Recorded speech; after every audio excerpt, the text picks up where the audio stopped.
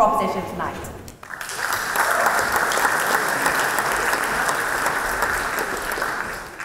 Thank you so much for having me. This is very exciting. So there are roughly 2,000 billionaires in a world of about 8 billion people. Half the world's population lives in poverty, deep poverty, living on less than $3 a day. They are exposed to disease, hunger, and violence. It is immoral for a tiny fraction of the world's population to hoard more resources than they and all their heirs combined can ever spend in a lifetime of living in luxury, while half the world has hardly a chance to flourish under the weight of poverty. My argument is not that billionaires are immoral for having accrued their fortunes, or any more immoral than the rest of us. No, they have just been big winners at a deeply immoral game that we, the members of many societies, have allowed.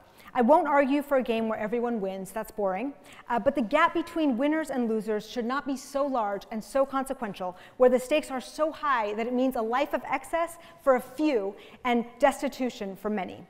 The game I'm describing is raw, unbridled capitalism with delinquent referees, where the winners get to keep all the spoils, bribe the officials, change the rules, run up the score, and convince the losers that it was a fair game all along. The existence of billionaires is evidence that there's something wrong with our shared norms and that we have neglected our moral duties to each other.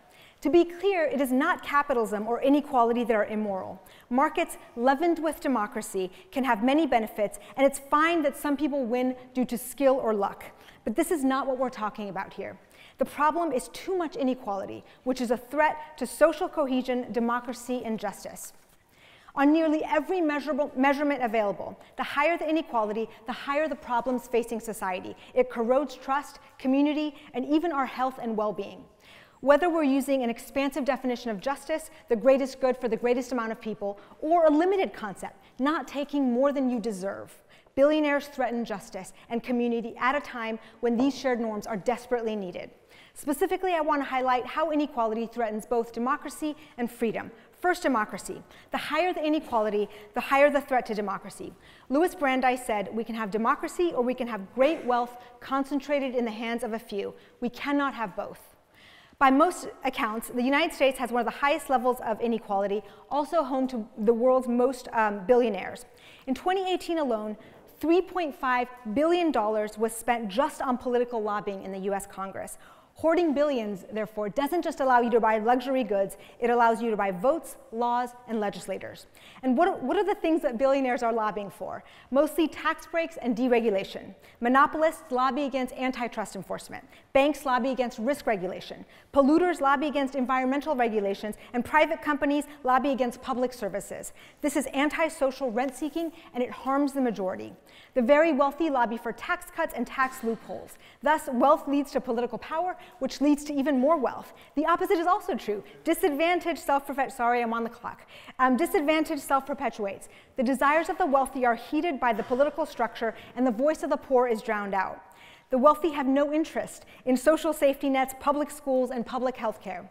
These are the things that get cut when inequality is high, and this is exactly what's happened in the United States. Over the span of time, as deregulation, privatization, monopolization, and trickle-down economics enabled the creation of unprecedented fortune and business empires, public resources have shrunk. Public schools, housing, poverty aid, and even services like the public post office, where Anand's wallet showed up, have been discredited and defunded. The result is that while the rich have gotten even richer, the majority of the public have more debt, inadequate shelter, food insecurity, wage stagnation, underfunded schools, and unaffordable health care. This is a direct result of lobbying. It's not just direct lobbying, but the very wealthy also fund a propaganda industry that promotes a neoliberal ideology that justifies their extravagant fortunes.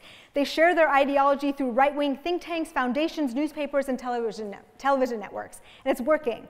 Thanks to decades of storytelling, many people believe that anyone can get rich if they just work hard, that billionaires deserve their money, and that poverty is a matter of personal flaws as opposed to institutional delinquencies. This is salt on wounds. Not only do the poor suffer, but they are convinced to feel shame about their own poverty. The poor have thus been persuaded to vote for billionaire-friendly policies. One might even argue that the worldwide political, ecological, and cultural crises have in fact been caused by the unprecedented inequality in wealth and the neoliberal dogmas used to justify it. 2, Inequality threatens individual freedom and autonomy. Vast fortunes create social and political power, and if there's one lesson we can learn from history, it is that power always seeks self-preservation first and foremost. Frederick Douglass remarked, "Power concedes nothing without a demand. It never did and it never will." Thus, fortune and power propagate like compounding interest over time and tip the scales until the game becomes rigged. The winners can maintain their dominance across generation by hoarding resources and opportunity. Class becomes rigid and inescapable. The higher the inequality, the higher the likelihood that kids will inherit their life outcomes and have no autonomy to change them. Some kids are born on third base, and others will never step up to the plate. In an environment of vast inequality, the most important decision a child can make to better their life outcome is to choose their parents wisely. Advice to the discerning unborn. In addition to class, be sure to pick the right country, race, and gender.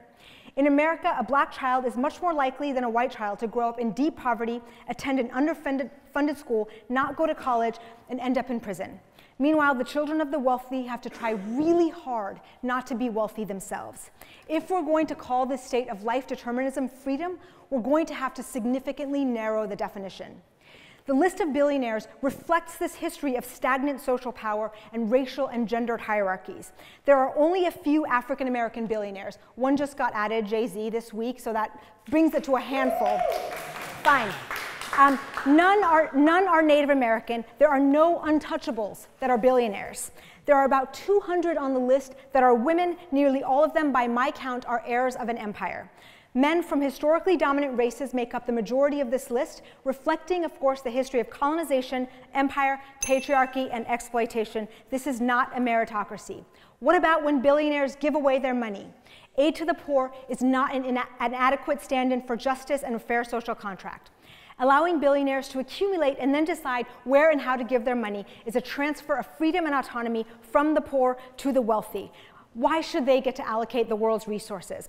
By making these distributional decisions, billionaire charity shifts power from public governments by the people and for the people to private individuals.